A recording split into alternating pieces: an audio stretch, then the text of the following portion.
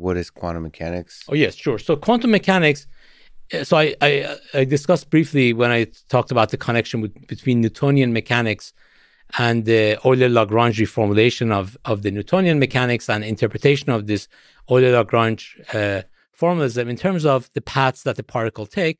So when we say a particle goes from here to here, we usually think it classically it follows a specific trajectory, but actually in quantum mechanics, it follows every trajectory with different probabilities.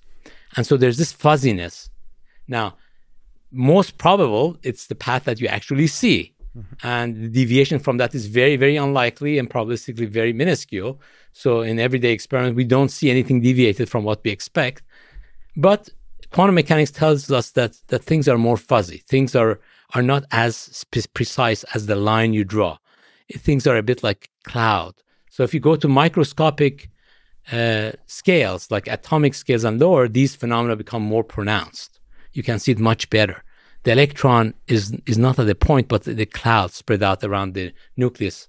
And so this fuzziness, this probabilistic aspect of reality is what quantum mechanics describes.